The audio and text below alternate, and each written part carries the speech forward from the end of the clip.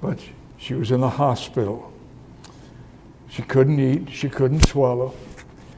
And they were trying to find out what the problem. They found a huge mass in her chest. They told her it was cancer. They wanted to run some tests on it. When they told her that it was cancer in 3rd stage, and they could not operate because the mass was too big and too up in her neck so far.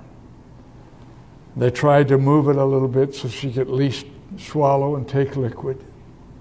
But when they told her that it was 3rd stage and rapidly growing, she was afraid to die. She was afraid. She knew she was dying, and she was afraid. She laid awake all night. She did not want to close her eyes. She was afraid that if she closed her eyes, she would never wake up again.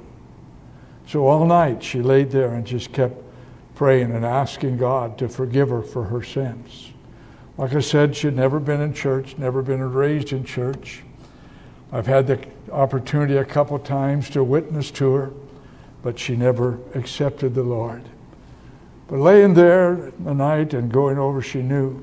And so she began to repent of everything that she could think of. I called her the next morning and talked with her. She told me what she had done, and I asked her, I said, Alice, did you really mean it when you were repenting?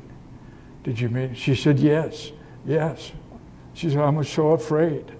I said, okay, Alice, now let me give you some scriptures. I told her about 1 John 1:9. If we confess our sins, he's faithful and just. I said, Alice, you confessed your sins? He has forgiven you. You don't have to worry about them anymore. You don't have to fear about them anymore. I said, do you believe that? She said, yes, I believe what you've told me. So I said, the Bible said, believe on the Lord Jesus Christ and thou shalt be saved. I said, Alice, from that moment on, you're a daughter of God. You're one of his children. Well, my sister called me a little later, and she had called Alice to see how she was doing. They both live in Lake Havasu. Alice told her that I had talked with her and prayed with her, and she said, I don't have any more fear. I don't have any more fear. I know I'm all right. We got a card in the mail today, and it was addressed to my wife, but it was from Alice. And she told Ruth, she said, since your husband talked to me, I'm not afraid anymore. I know it's all right. God is still working, folks. He's still answering our prayers.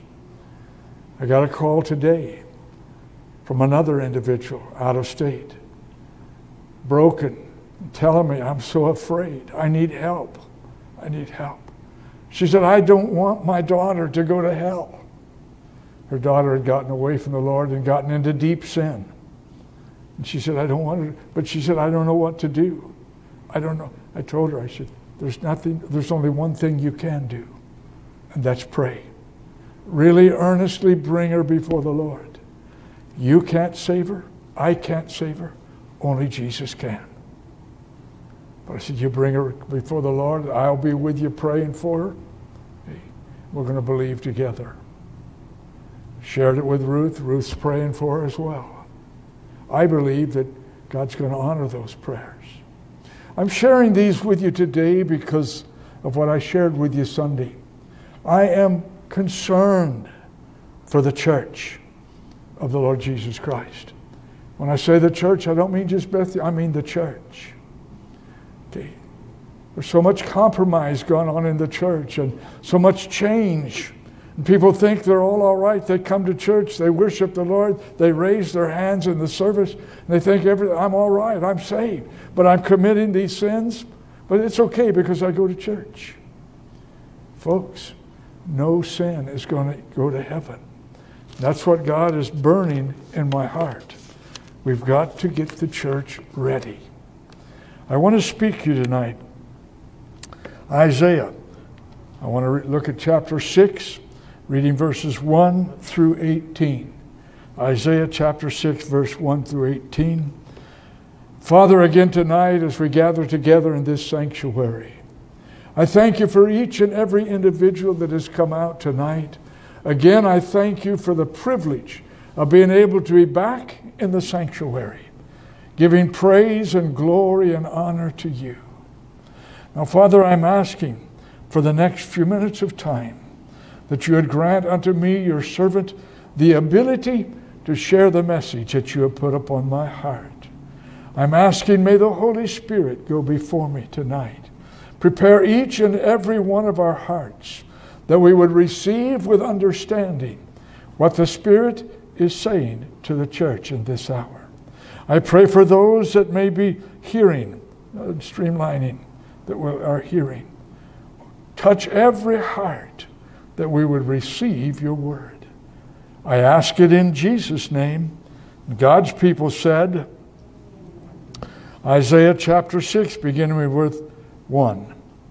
In the year that King Uzziah died, I saw also the Lord upon a throne, high and lifted up, and his train filled the temple.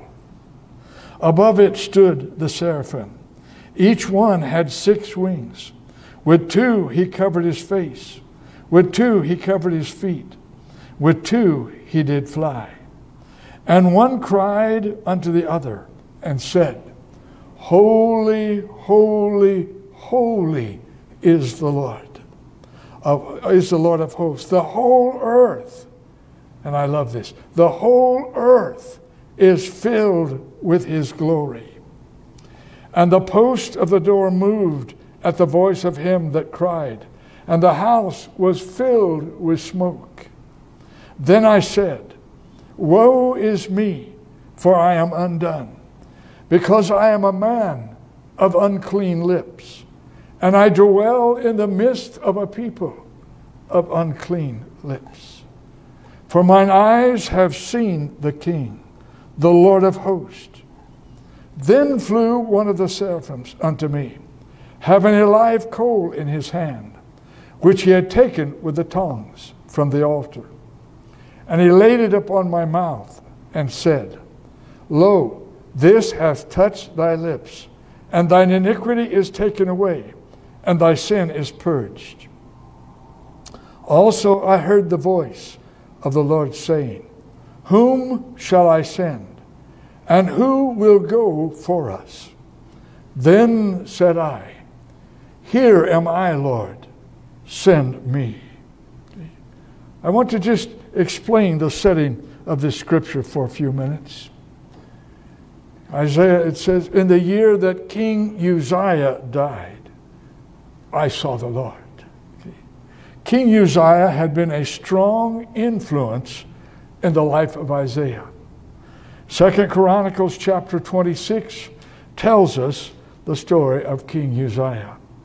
He took the throne, he became king at the age of 16, and he reigned for 52 years in the land of Judah.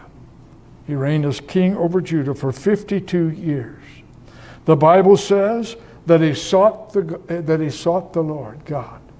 He sought God. He believed in God. He wanted to please God. He did the things that God told him. Okay?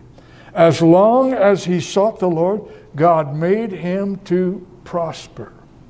As long as he sought the Lord. He had one of the largest and the strongest and the best equipped armies that Judah had ever seen. He went to war, when he went to war with the Philistines and all the enemies of Judah. Okay? And God was with him. And he restored to Judah all the land that had been taken from them. When he went out to war, God was with him.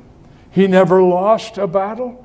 He won every fight that they engaged in, and he was able to take back all the lands that had been taken from them. Okay? He built towers in Jerusalem and Judah. He dug wells of water in the desert. He planted vineyards in the mountains. His name was spread abroad even into Egypt, because he had strengthened himself exceedingly. I want you to notice what happens when we follow God. When we truly obey him, our hearts are set on doing what God wants us to do. God causes us to prosper in whatever we're doing. As long as we follow him, put him first, and obey his word. Uzziah did it. He did exactly what God had spoken to him to do. He followed the Lord with all of his heart, and as long as he did, God blessed him in everything he did. God was with him. But when he became strong and famous, the Bible says his heart was lifted up, and he sinned against the Lord his God. He became wealthy. He became prosperous in everything he did. He began to look at himself and think, look what I have done. Look who I am. He began to forget all about God. He began to draw attention to himself. He began to do the things he wanted to do. And he quit following the Lord. What happened to Uzziah? He died a leper. He died a leper. Okay. So now we find Isaiah in the temple. As I said to you, Uzziah had a great influence on Isaiah. Isaiah was raised in the court of Uzziah. Uzziah had a great influence. When he died, Isaiah's heart was broken. But I want you to notice this. Israel's king is dead, with all the pomp and pageantry that surrounded him. Their king is dead. But Israel's God is still alive. Israel's God is still alive.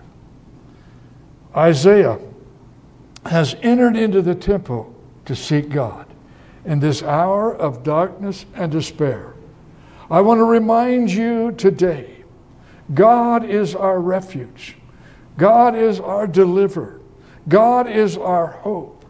When we're hurting, when we're broken, when we're discouraged, if we, like Isaiah, will go into the temple, go into the sanctuary, go into our prayer closets, and get before him with all of our heart, God will reveal himself to us. No matter what we're going through, he is the Lord our God. Isaiah knew it, and he went to the temple to seek God. Now I want to draw your attention to something here for a moment. I want you to know that Isaiah, at this time, Isaiah was a prophet. Okay? He was a prophet of God. In the first 5 chapters of the book of Isaiah, we find that he had prophesied to Israel over and over, calling upon them to return to God, calling upon them to repent of their backslide and return to God, warning them of the things to come if they did not repent. We're warning them God is going to judge it. Church, I said to you, I am very concerned about the church today. We live in the United States of America, a backslidden nation that has turned away from God. God was with us as a nation. God blessed us. But when we became wealthy, when we became strong, we began to follow the same pattern as some of the lands of the Bible. We got powerful, we got strong, we got proud. We're the greatest nation on earth. We have the strongest army on earth. No one can defeat us. And when we begin to take that attitude, America turned away from God. Began to do the things that God warned us not to do. The horrible sins that God told us not to commit, we have committed them. Okay? Not only have we committed some of the most abominable of sin, we've made it pass laws making it legal to do those things. Folks, understand it tonight. America is backslidden and far from God. We need, as the church, we need to hear what God is saying to the church. If my people who are called by my name, will humble themselves, repent of their sin, God said, I'll hear from heaven and hear their land.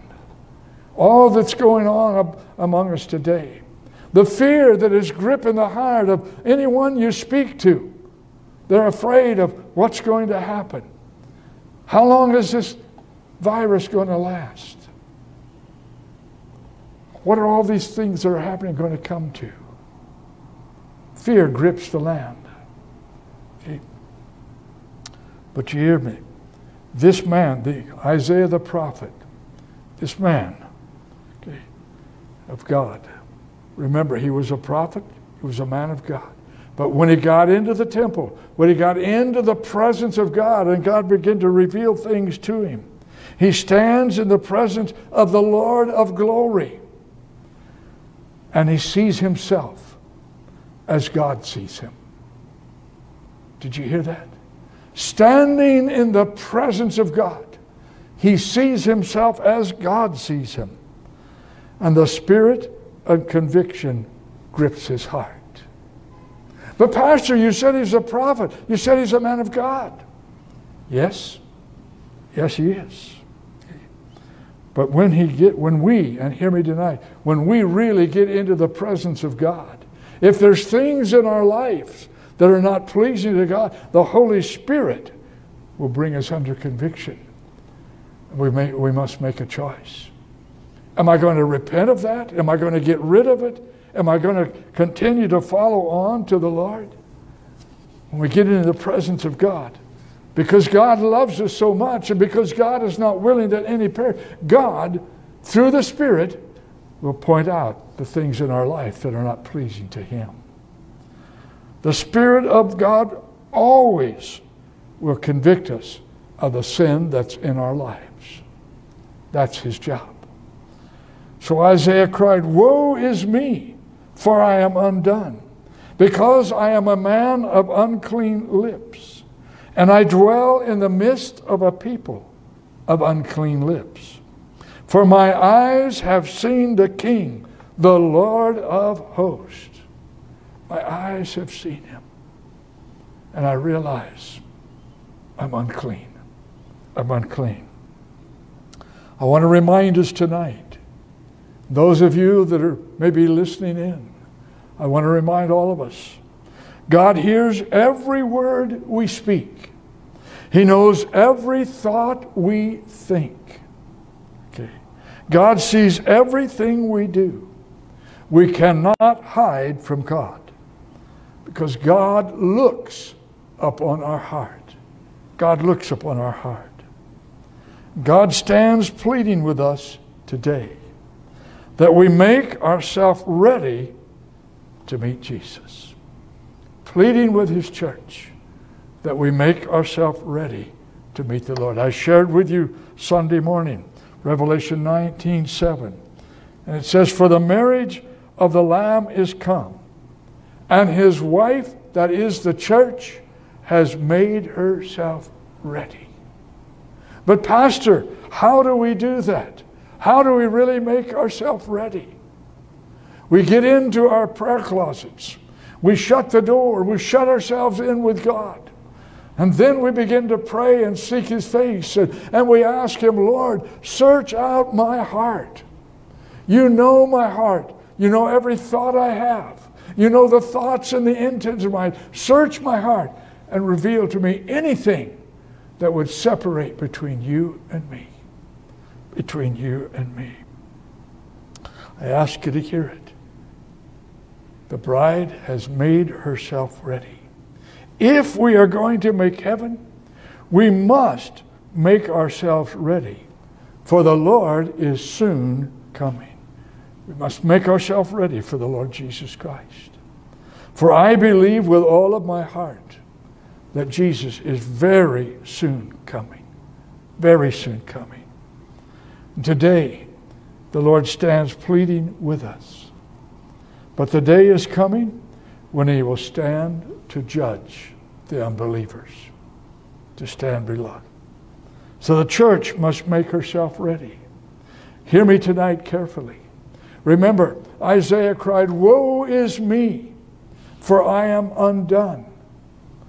I have unclean lips."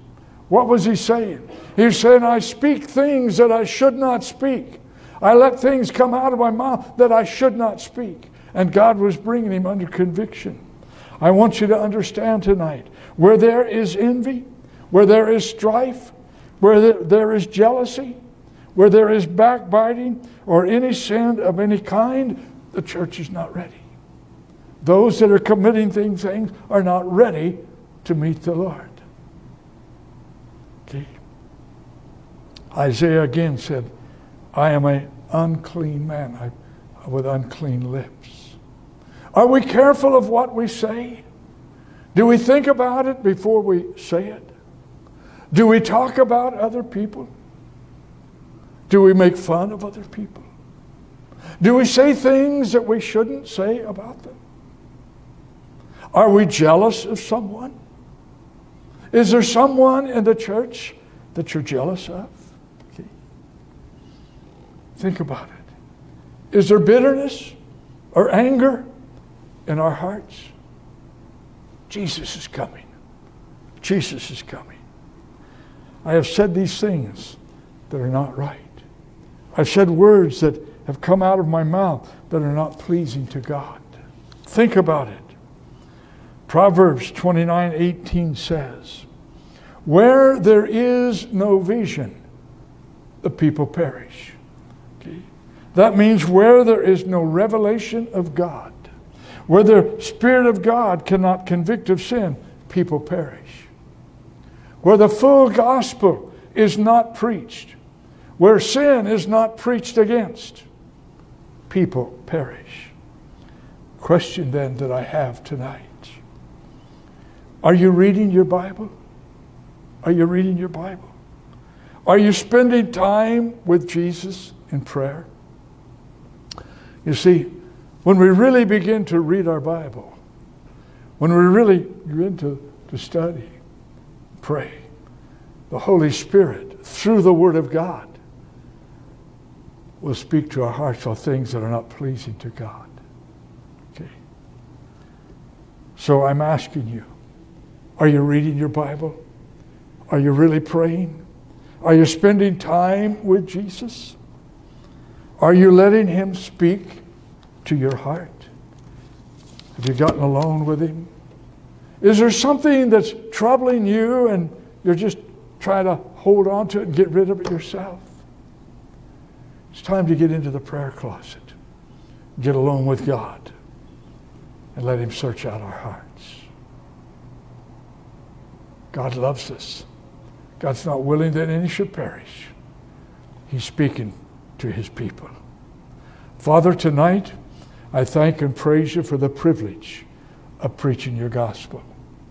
Once again, I acknowledge unto you and to this people that in myself I am nothing. Without you, I can do nothing. I have sought you. I have prayed. You've spoken to my heart, and I've shared with this people. But Father, I cannot change your heart. Only God can change our hearts. So I'm asking now, may the Holy Spirit speak to each and every individual. And Father, if there be anything, may the Holy Spirit begin to draw it. I ask it tonight in Jesus' name. And all of God's people said, amen. Amen. God bless you. Again, I want to thank you for the privilege of sharing the gospel with you. To those that are listening in to the service this evening, trusting that you'll just allow God to speak to your hearts. Service again here Sunday morning. We ask you to be much in prayer for the